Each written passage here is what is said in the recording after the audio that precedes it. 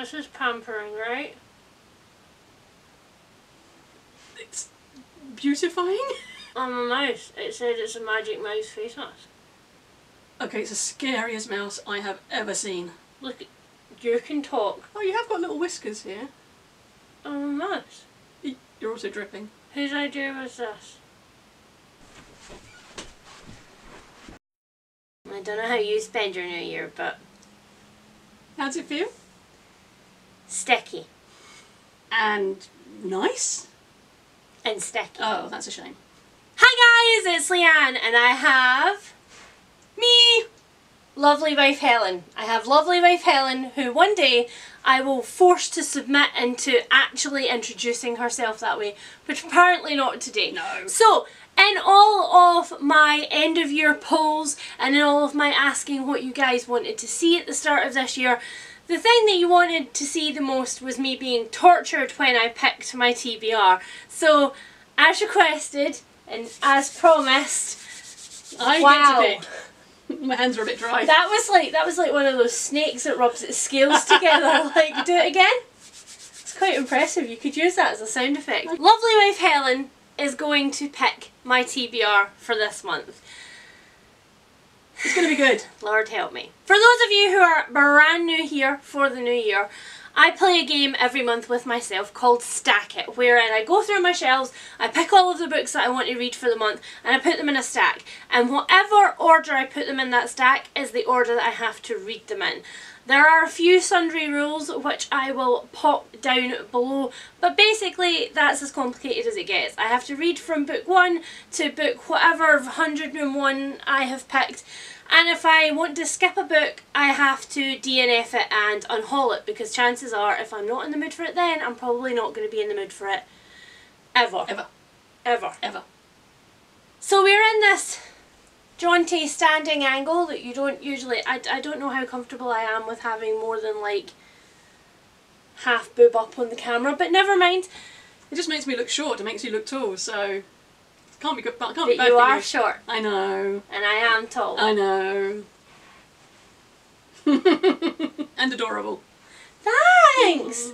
It works. If you fish, it works. So I have no idea what Lovely Wife Helen has picked for my TBR, and I'm going to go around my shelves grabbing it unless it's downstairs, in which case I'm going to put a picture up, because it's New Year and I have eaten my weight in crap and I'm lazy.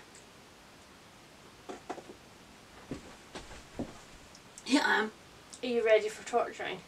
Yeah, for torturing you, yes. Not being tortured for a change, yes.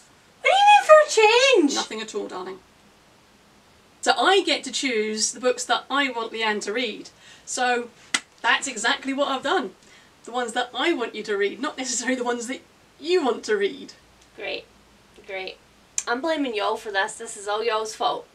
So how many books have you picked? 6, I believe.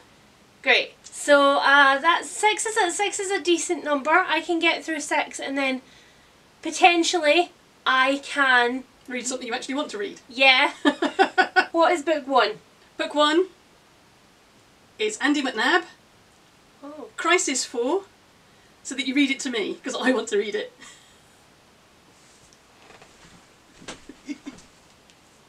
This would come under the special rules category because I can only read to Lovely Wife Helen when we are both doing something. So when Helen's cooking or driving and I am a passenger or being lazy, and then I can read bits and Helen usually like carries on doing things. So we can only do that when we're both not working, and it will probably take us the whole month to get through the book, but that's fine. Oh, this is a long book, but I have to say the first book in this series, Remote Control, we flew through. We absolutely flew through it. So, I'm actually not sad about this. I'm quite happy about this. I'm very happy about this. I thought so. This is the Next Stone series by Andy McNab, and Helen actually had owned these books for a really long time and really loved them, and I poo-pooed them and I was all, I don't like spies, and there's a lot of dust on this book. I don't like spies, and this is how we dust our books in this house. On the belly. And a boob shine. You can't argue with the boob shine. And then Helen was finally like, just just freaking read it. We'll read the first book together, just freaking read it. And so we did, and I loved it.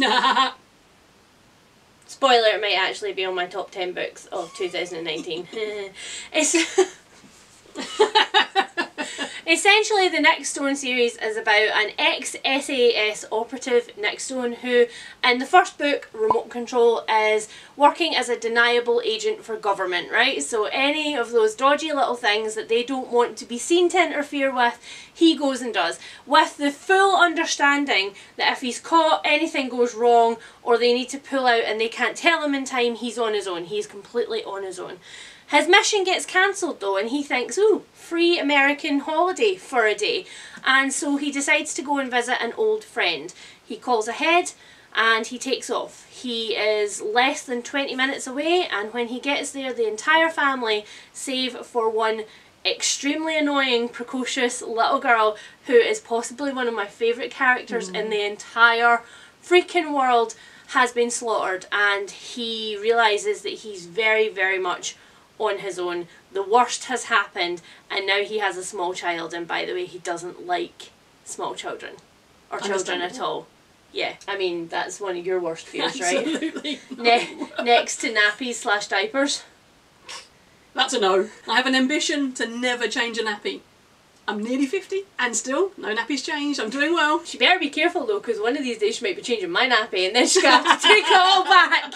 So this is the second book in the series, and from the tiny little glimpse at the synopsis that I've had without spoiling myself, it involves a woman from Nick's past who is similarly involved in some counterintelligence type stuff. So yeah, these books are full of British humour. They're really close to the bone. They're quite sweary, so I'm going to warn you about that now.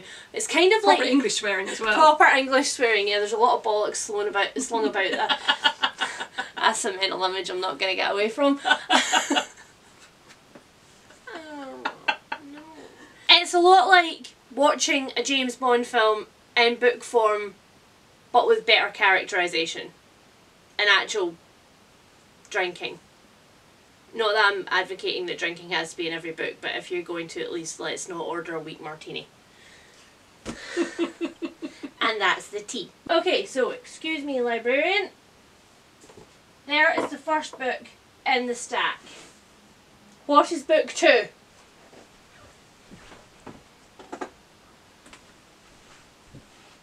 So I'm back now. Book 2 is Crazy Rich Asians. Oh, okay. So far I'm not hating this list. So, Crazy Rich Asians by Kevin Kwan, of course, took BookTube by storm, like not last year, but the year before. Everybody was talking about it, and of course the movie came out in 2019. And it has been on my TBR. I have it on Kindle, and you have it on audiobook, so I might steal the audiobook. I would recommend that. Yes. Is it a full cast audiobook? No, but there's some Chinese words and sayings and things that will be better to be read to you than to try and work out for yourself. And also some of the pronunciations of the surnames of people I think would be better spoken. Okay, alright, so it looks like we're listening to that one on audiobook. I don't know much about Crazy Rich Asians, so I'm going to give a synopsis of what I know and you can confirm or deny. Okay, so watch Leanne show her ignorance. From what I understand it is about a young man who is a crazy rich Asian young gentleman. He's from a very rich family, yes. Okay, and he decides to become engaged to someone who is not from his class. He decides to take his girlfriend to Asia to meet his family. And people assume that they're going to get engaged. Oh! And from what I understand, it has an extremely grumpy, insane grandma character. Oh, yes. Okay, so I mean that just wins for me, because you guys know that we love the Stephanie Plum books by Janet Ivanovich, and I want to be Grandma Mother when I grow up. With her weird pink rinse hair, her obsession with going to other people's funerals for the free food, and the extremely large gun that she keeps in her handbag and can't really use, but it makes her feel good. And everyone else feels scared. Okay, so imagine Crazy Rich Asians being popped as the next book on the stack, and now we're on to book 3. Yes. Bye. We should point out that the place that Helen keeps going is to check her phone, because although she wants to torture me, holding 6 books in her head with titles and authors is just never going to happen. And now that I've said something, it may not happen now, so let's test it. What's book 3? That was a long time ago now. Now this one... It's just freaking rude. It is. This one you might not be quite so pleased about. Clan of the Cave Bear. Okay, I'm not displeased. Okay, again, Clan of the Cave Bear is one of your favourite books. I've reread it, yes. Yep, which I've reread it. So that's how Helen's yardstick works for favourite books. If you've read it more than once, it's a favourite book. Okay, and it's the first one in a long series. It's about 6 or 7, I think. Okay, and again, I don't know that much about it, so I'm going to attempt to describe. It is about a woman from a, I don't know what the right term here is, prehistoric maybe. Don't shoot me if you're actually a history person and know like actual time periods and stuff, and you're going to tell me I'm using the wrong phrase. A woman from caveman times who becomes separated from her own clan. Yes, she does. And has to assimilate into a new clan. Sort of. Sort of, yes. Okay. Yes. So there are 2 clans or types of humanoid at this time. The real cave people and the slightly more developed cave people. Okay. So we're in the process of development. Yes. And she is born to a family of the slightly more developed cave people. Okay. And it's no spoiler because it's in the first chapter. At the beginning of the book, there's a huge earthquake and her family disappear, and she's left, and the more prehistoric cave people find her and take her into their clan. Ooh. But she has different abilities and she's a baby at the time, so she doesn't know anything. So she's completely brought up with them, but they have physical and mental differences that are going to cause problems for both sides through the coming years. Ooh. And social problems as well. So that's another one that you've got an audiobook. I don't own the physical book, however I think that the physical book I could use as a doorstop, possibly for an industrial roller door. They are quite chunky. Yes, so what I'm going to say is I'm going to think I'm probably going to listen to that one on audiobook, possibly at more than one speed. If there are physical books that I have on my list, I might have to listen to this one alongside reading some of the physical books, because I think that otherwise this one will be the only one that I read the whole month. That could be a long month. Yeah, yeah. I didn't expect that. That was unexpected. I aim to please. Okay, so again, metaphorically put another huge book, so we would be starting on this shelf. Yeah. You don't look very happy. I'm worried. That's my worried face. Possibly you're sleeping on the couch face. What is book number 4? Well, you don't like hype very much. But this was hyped a very, very long time ago. Okay. So maybe you can get on board now. Okay. Girl with a dragon tattoo. Okay, so I don't know why I'm surprised that this one is on the list, because I shouldn't be, because it's one of Helen's favourite books, and it is the hype. It's nothing to do with the fact that I don't think I would like the book. In fact, I think there's a good chance that I will enjoy the book and have to swallow my pride, which is another thing that I don't particularly like doing.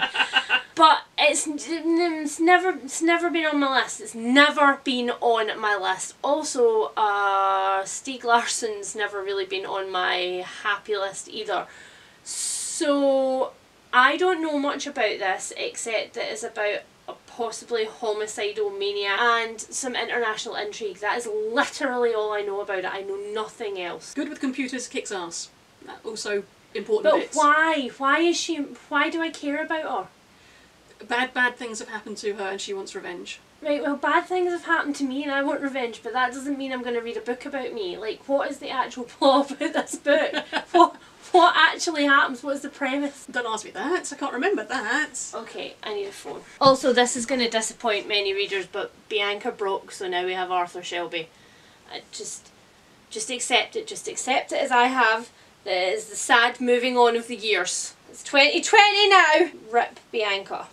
What the hell, Goodreads? I'm being more specific and you're getting less real results. So it is apparently about Harriet Vanger, who was a scion of one of Sweden's wealthiest families who disappeared over 40 years ago, and it's about an investigative journalist who is hired by their uncle, maybe, somebody, to find out what really happened, and Lisbeth, the tattooed punk prodigy, is there to help. And okay, so the premise of that one actually sounds like something that You might like it. You might.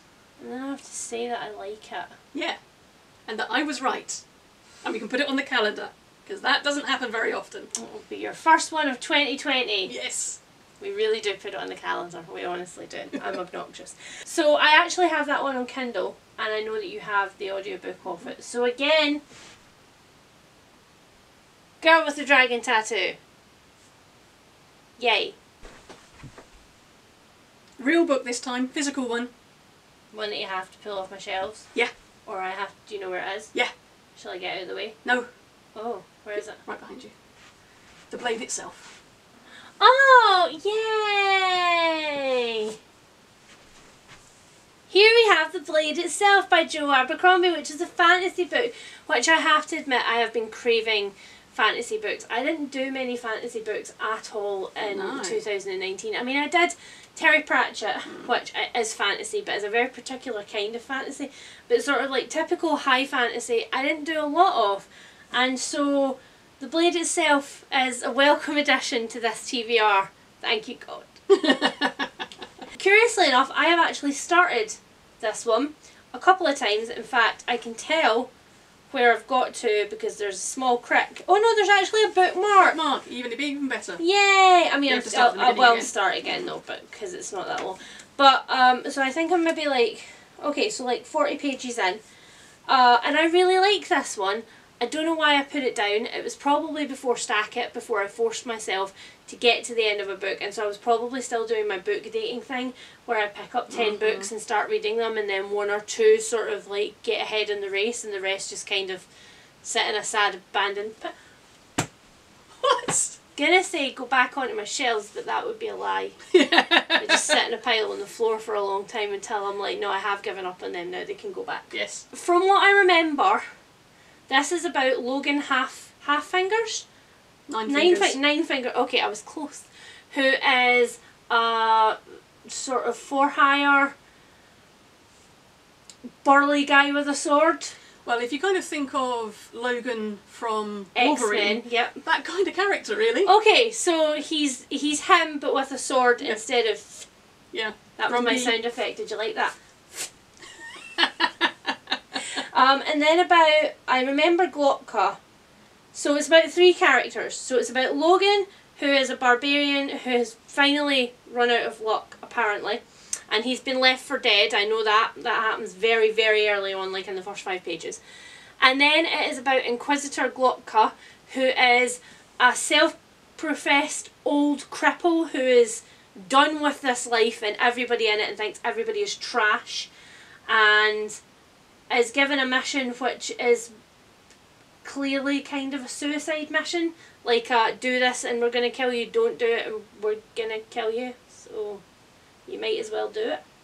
And then somebody else who I haven't met yet, Jezal Dan Lathour, a paragon of selfishness, has nothing more dangerous in mind than winning glory in the fencing circle, but war is brewing and on the battlefields of the frozen north they fight by altogether bloodier rules. So this is the first book in a trilogy, isn't it? This is the First Law trilogy, and you're of the opinion, having read a lot of the books that are set in this universe, because there's this trilogy, then there's other books, isn't there? Yeah. You're of the opinion that the first trilogy is the best trilogy. Personally, yes. The other ones are okay, yeah, but they never quite make it to here. Nope, I agree. Okay. Yep. And also with these ones, for all the characters you come across, you like them, but you also don't like them. I like that. I like characters that you're rooting for because they're the least scummiest of the scum. Yeah. I like that, especially in fantasy. I'm sick about reading about kings. Nobody wants to read about kings anymore. We're not doing Sword in the Stone here. Okay, so I mean realistically it's probably up here, but I put it there. I put it there. There's more. Isn't there one more? Yeah. Okay, sure. I didn't even need my phone that time, I remembered. Oh, that means it's going to be one that's going to cause me physical pain, isn't it? No! It's just one we've already talked about before. Alright, what is it? Major Pettigrew's Last Stand. Oh, yeah! I'm excited for that, so I'm definitely going to be listening to that on audiobook as well, because you have the audiobook and I don't think I have. I definitely don't have a physical copy, but I don't think I have it on my Kindle either. This was one of your favourite books. Was it 2019 or was it 2018? Nah. I love it, don't know when. Because Helen does not actually have to make any kind of top 10 list, although if that's a video that you want to see, I can force her to do that. Because she's married to me. And that's how marriage works. And it is a general fiction book, I think we would say, about... Okay, so I know quite a lot about this one, despite having not read it, because I have heard so much about it. So Major Pettigrew is a retired gentleman living in a small, quite quaint country village in England who likes things the way that he likes them, keeps his own rules and morals, and then is surprised at the very beginning, like in the very first chapter, by the death of his brother. Yes. Alright? And that sort of spirals events, and he is forced to meet, talk to, and work with the Asian shopkeeper in town who nobody has really accepted because it is a small, quaint English village town where anybody of anything other than white, cisgendered ethnicity and sexuality is not accepted or seen. And he's forced to sort of look within and change the way that he thinks about things too. Ah, yeah, that's a good one. I like that. Oh. What was the sentence that you said to me as soon as you finished that book? I want to be Major Pettigrew when I grow up. Okay, so I'm going to be Grandma Mozzer. You're going to be Major Pettigrew. Yeah. I don't know which one of those is better. I guess I'll find out when I read the book. I think you'll win, whoever. Grandma Mozzer will win everything. Absolutely. The only person who could be better than being Grandma Mozzer when I grow up is Granny Weatherwax. But I just don't have her poise or patience. Okay. Granny Weatherwax plays the hating long game. I play the short, explosive, move on long game because I don't have patience. Any patience. No. Okay, so that is not actually a bad stack. That is not... You only screwed me with 2 books. Yeah. I didn't expect I didn't expect those choices. I have a few books that I think I'm going to throw in the end of this stack, but I'm going to do it in secret and I'm not going to tell you guys what they are. And we'll see at the end of January when I do my tops and bottoms which one or 2 on this list I have put in the top and I have put in the bottom. Interesting. So you all asked for this. I hope you're happy. I am. I'm not. Well, I'm not as devastated as I thought I was going to be. I thought I was going to be like, but I'm just kind of like, I'll take that. but definitely not. And if you guys have read any of the books on this list, as always, please let us know in the comments. Helen will be very pleased if you tell me that I should read any of these books and I should have read them a long time ago. And if you are like me and are a bit like about some of the choices on this list, please also let us know that, because I like opinions, especially when they don't agree with Lovely Wife Helen's and instead favour mine. We hope you guys are having a awesome new year, that it is not new year new you, but instead new year still awesome you, and that you are all like us celebrating with a crap ton of food and enforced family time, because we want you to suffer too. If there are any other weird and crazy Picks My TBR things that you would like to see, please let me know, and I will try and arrange to torture myself further for you. And in the meantime, I have been me and you have been me. Say it! Say it! She has been Lovely Wife Helen. I am off to beat her up. Bye. Bye. Say it just for me. No, say it. It was just for you, not for them. Mm.